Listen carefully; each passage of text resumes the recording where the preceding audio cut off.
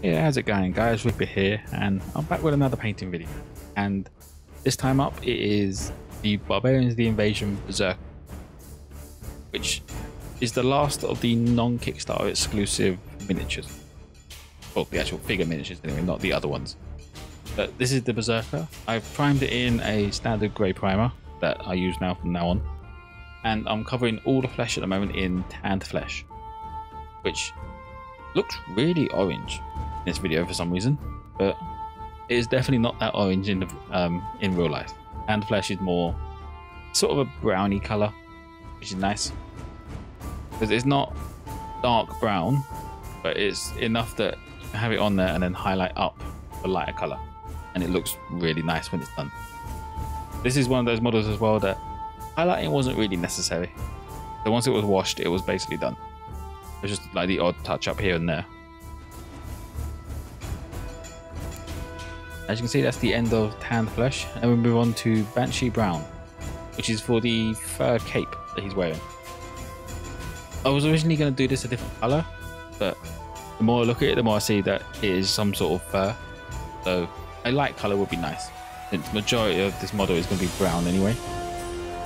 As he's wearing a lot of leather, and like there's not a lot of metal anymore on this model. Like, he's got the metal helmet on, obviously, but actual clothing wise, it's mostly leather with studs. So there's a stupid amount of brown. If I'd done this brown as well, it just wouldn't look right. It just wouldn't blend. Well, I think it would blend too much, more importantly. As if it blended all together, it would just look like one big slab of leather stuck on there. But then we move on to leather brown, which is essentially everything not metal is now covered. But anything not metal, not painted, covered. That's more important.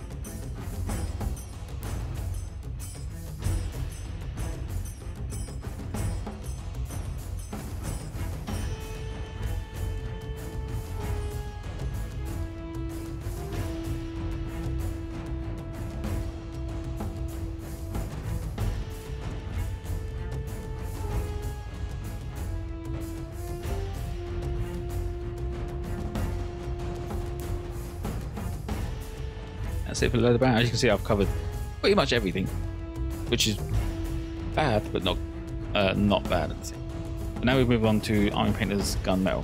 This is just for the metallic parts of the model. But with the leather, covering all that leaves us room to highlight up to make certain things pop, and then with the wash, it sort of separates everything out and it looks nice when it's done. But this is covering the end of the hammer. Obviously you have a metal hammer, got his metal helmet, and then I come along and do all of the studs on essentially majority of his armor. He's got a lot of studded leather armor.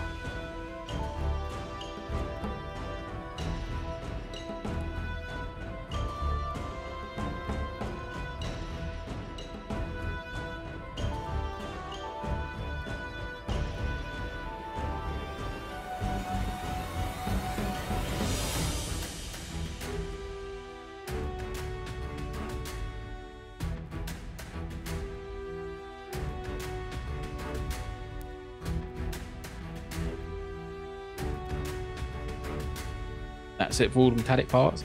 Then we come in with Monster Brown, and this is just to sort of separate up some of the leather that's done, because that way if it's all the same color it just doesn't look nice. But this highlights up like certain parts of it that counteract the wash later on.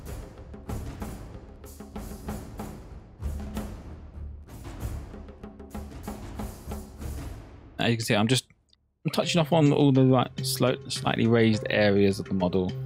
Nothing, I'm not blocking in any color with this. It's just cover any raised area, any edge you've got slightly, just to make it look a bit more like pop, essentially.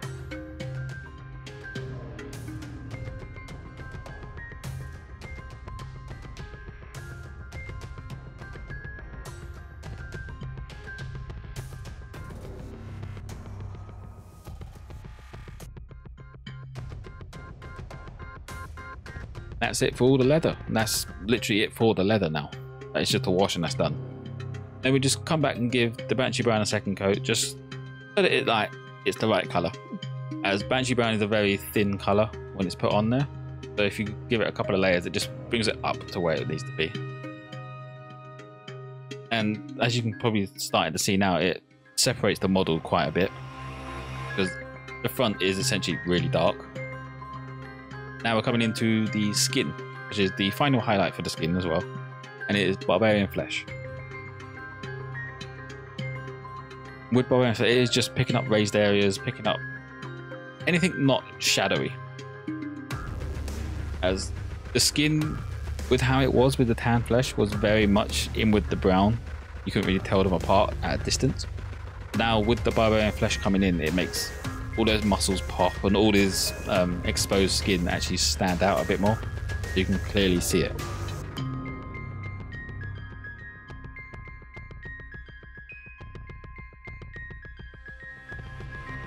And that's it for the skin. Then we move on to skeleton bone, which is the horns. As he's got 2 horns on his helmet. He's also got some weird sort of like bone things on his boots. But it looked like bone things from what I could tell in the model. I'll just quickly brush them in, paint them a different color, essentially. It's a nice enough change that it separates all the leather as well. So it made sense. It looks weird, not gonna lie, but it looks alright. And then we finish up with Army Painter's Fire Lizard, as he's got a beard. And Fire Lizard is a nice color for a ginger, as it doesn't quite go on perfect. If you leave it thin enough, it still stands through. And then we have the wash, and this is Army Painter's Strong Tone, and it is entire model. I didn't even change for the skin this time around. I just done everything as Strong Tone, as there's not actually a lot of skin exposed, so changing up the wash would have been fairly pointless, and it would have separated the skin a bit more from the model, which, if you're going for that sort of look, I would recommend using a flash wash or something. But I wanted the model to sort of encapsulate itself, its own thing. So I figured Strong Tone would have worked exactly how it should do. And then as you can see now, I'm just, because normally with Strong Tone, you'd leave it on there and let it for a bit, just quickly brushing off any excess I could find, as I don't want it to pull in certain places. Like around the head and on his chest and things. If it pulled there, it would have ruined the color. But if you brush it off quickly before it dries, it actually stays quite nice. And then we're up to the final part, which is the base. Standard matte black base, as I always do now. And not being part of the game's like character specific ones, it could be all black. Nice.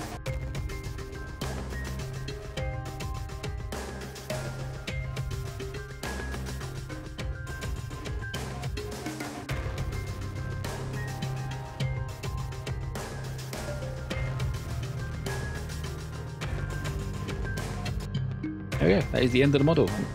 There's some finished off pictures of the model. You can see the wash has drastically changed a lot of the leather around the figure. That actually makes it pop a lot more. That is a blurry photo.